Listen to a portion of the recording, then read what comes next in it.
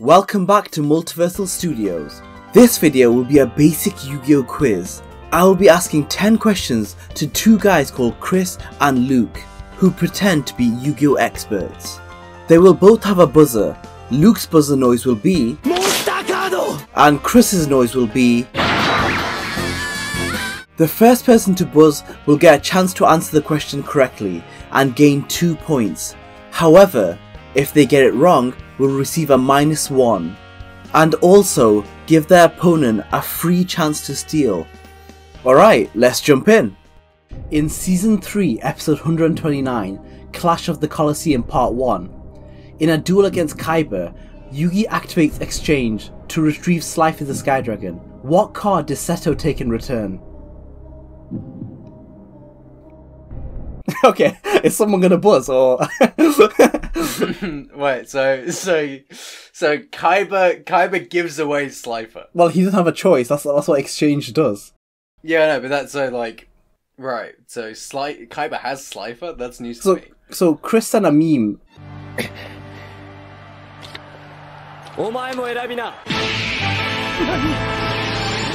Yeah, no, I saw that one. Yeah, so I was like tempted to say, oh, a piece of Exodia. It's not that. What about? Wait, what do you? Has anyone buzzed? What's going on? Well, I haven't seen the fucking episode, have I? No, I haven't buzzed. I haven't seen it. Wouldn't know. But let's get things started off strong.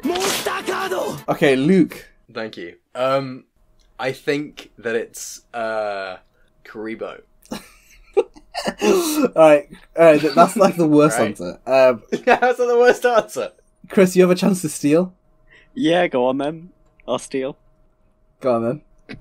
The Celtic Guardian. Oh my. Celtic Guardian, Yugi. It is your destiny. Oh my god. Have you guys not even watched Yu-Gi-Oh? What the hell? No! Literally, not since I was 7. Okay, well, that's flipping great. Question 1. Can you tell us the answer? It's the Life Shaver trap card. The what? Yeah, That's a card? Just quickly Google. I'll put it on the screen now, but it's It's not in TCG yet, so it's not real. That's what I'm getting from this. It's not a real card. I could be expected to know that. Lifesaver isn't real. It can't hurt you.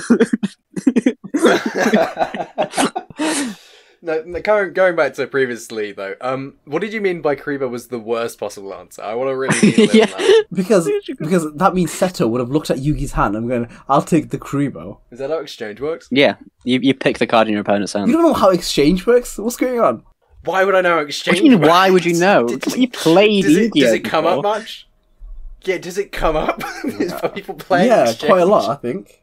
Well, okay, When? I don't know if you can say that. Maybe on the playground in like 2006. Yeah. I don't know if you can say that now. Okay, let's go to question 2, guys. Obviously, question 1 was a huge success. Okay, so Yeah. you're definitely not gonna get this right. Okay. Okay. In Season 1, Episode 42, Ties of Friendship, in the duel versus Rebecca, after Yugi surrenders the duel, which card was Yugi about to draw next, which was revealed by Arthur Hawkins? Oh shit. I remember this episode, I don't remember the card. Luke's like, who's Arthur Hawkins? Is this when this is like the old guy? Were they ghosts? That's Wait, someone what? else. What are you You're talking thinking of about? something else. I think that's a different anime. Oh my god, this isn't Digimon. I'm fucked. Is this the Orichalco shit? No. Where he's like, So the whole premise of the duel is that it's a Rebecca fighting Yugi, isn't it, to get the card back, to get the blue eyes back for Yeah, a crown that's dead, right, yeah. In the end, Yugi concedes the duel, but like he was in a winning position. Like the card he was about to play would have won him the game, basically, but he chose to surrender so that she could have the card, basically. okay, thanks for coaching me through this, Chris. I think I've got it. If you've Googled it, I swear to God. Sparks. Well, I'll steal. That's good. Okay. The first thing that came to mind was Swords of Revealing Light, but I don't think that's the answer. Because I don't see how that would win a game. I'm just going to say Magical Dimension. Why Magical Dimension? I don't know, maybe he's got a good spellcaster in his hand, I don't know. Okay, so you're both wrong. Alright. At least Spark, if she's on 200, he can win a game, right? I didn't say what potential cards could he draw to win.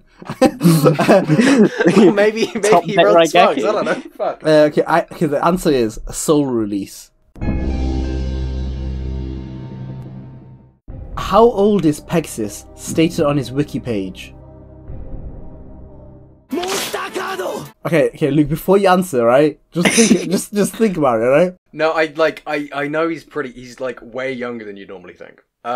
He's a lot younger than you'd think. I remember that much. Because he seems like he's, like 30s, 40s, got grey hair, but he's actually like, I'm drawn between like 19 or 24. I'll say 24.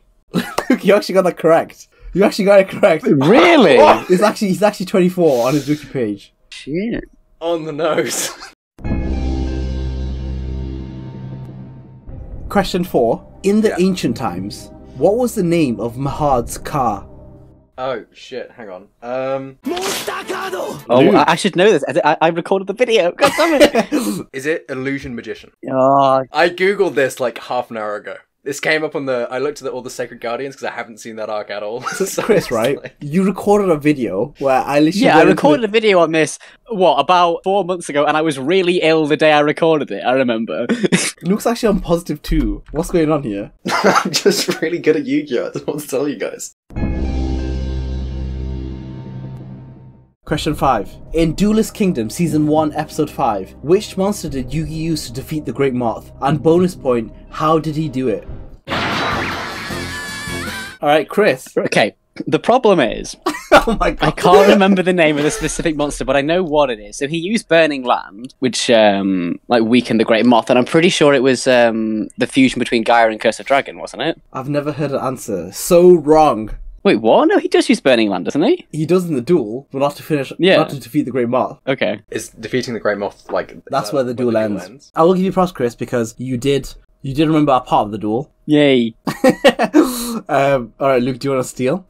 So the monster he uses to win would have to be like semi-strong, right? Like, I don't know, I've no idea how it wins, but I'm gonna say, let's go with Summon Skull. That's correct. For the bonus point, Yes. How did you do it? I've no idea. He uses the lightning to burn down the web or some shit. No, the answer is he uses Mokyu, the magical mist. I hope you're in the mood for some fireworks, Weevil, because all this water boosts my monster's electrical attack by 1,000 points. Summon Skull! Lightning Strike!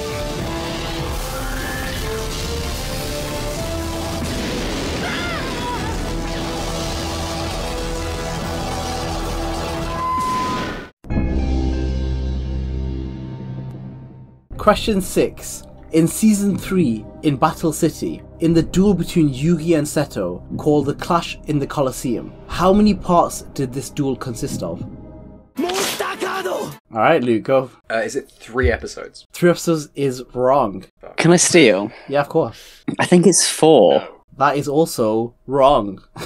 Damn. The answer is 6 parts. God. 6? In the Waking the Dragon arc, Dartz uses 2 other spell cards to reinforce the seal of Orichalcos, therefore adding additional layers to the circle. What are they called?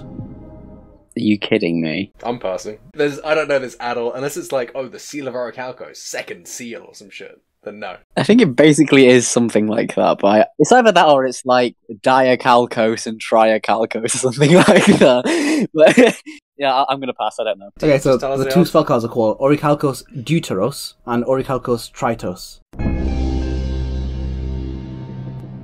Out of the 6 guardians which protected the pharaoh, 1 being Seto, can you name me 4 other guardians, bonus point being all 5? I can think of 2. I need to... Oh, I can't think of the guy's second name. Oh, it's the guy with the key. We all know it's Arknadine. Everyone's favourite. That's a lock-in. Easy. Mahad, you said earlier. Another lock-in. The thing that annoys me, right, is so I know another one, but I can't remember his ancient Egyptian name, but I remember who he is in present day. And that's really pissing me off.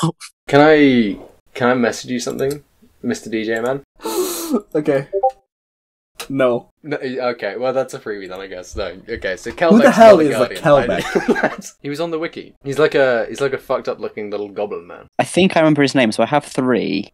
What if it was Joey Wheeler though? Ever think about that? What a great idea! What a great idea for a video. Does anyone want to press the buzzer? In a minute. No, I've given up. Once What do you mean in a minute? There was another guy I knew who was in there, and since then, like I've tried to think of his name, and for some reason the name Dinesh has got stuck in it. So I know I'm fucked. Oh my god. I'm completely fucked. Shakti. Are we counting? Is this exclusively a Tem 6 Guardians, that's right. Yeah. Come on. Like God, you knew this any to of the me. Guardians. I remembered Grandpa's old Egyptian counterpart's What name. was it? Dinesh. No. Are you passing, Luke, then? No, I passed a while ago. Mentally checked out. The 5 is obviously Mahad. Yeah. Then there's Akhenaten. Yeah. Yep. Then there's Isis, which is Ishizu's ancient counterpart. ISIS. Yes, yeah. So it was Shadar. Shadar. And also Kareem. Okay, so question 9. In season 1, episode 13, The Evil Spirit of the Ring. In that episode, everyone revealed their favourite Yu-Gi-Oh cards, which their souls were eventually trapped in. Which card did Taya choose? Does everyone remember that? Does everyone remember that episode? Yes, yeah. I do. That's a good episode. Yeah, Chris, you'd probably remember. Luke, do you remember this episode? Oh. For Chris, Is it Magician of Faith? it's Magician of Faith. Yes! Question 10. In Battle City, episode 80, Lights, Camera, Duel. Mai went up against an actor with the risk of getting married to him if she lost. What was his name? Oh, I knew exactly where you were going to be going with it. He's got a French name. Do you want his full name? His full name. I don't know. I think his name is like Pierre. No, I don't think it is. I know his first name, but I can't think of his last. Chris. It's Jean-Claude. I'm going to say I think it's Jean-Claude Magnum. That's right, it's Jean-Claude Magnum.